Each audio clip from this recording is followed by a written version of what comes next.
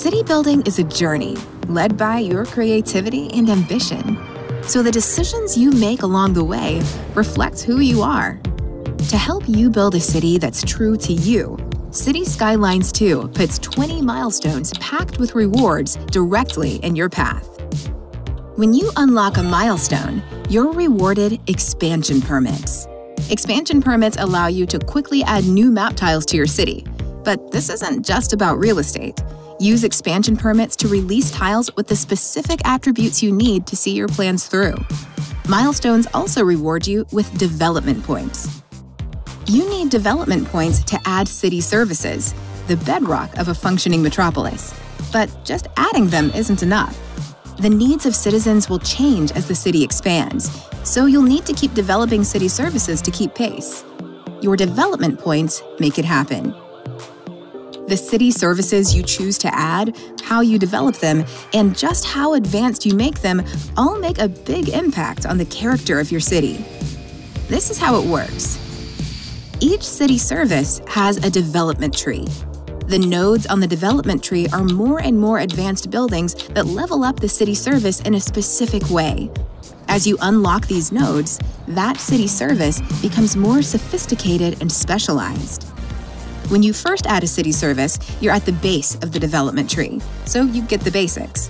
Like when you add the city service public transportation, you get buses and taxis.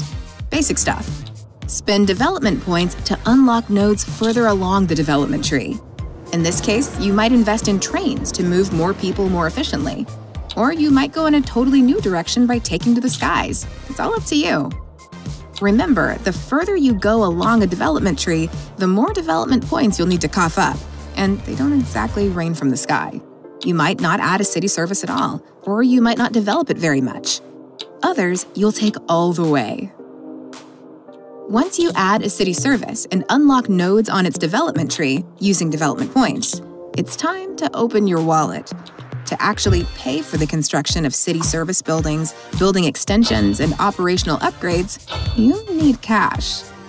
Don't worry, you can cover it with the monetary rewards you get when you unlock each milestone. By now, you're probably asking, how do I unlock milestones?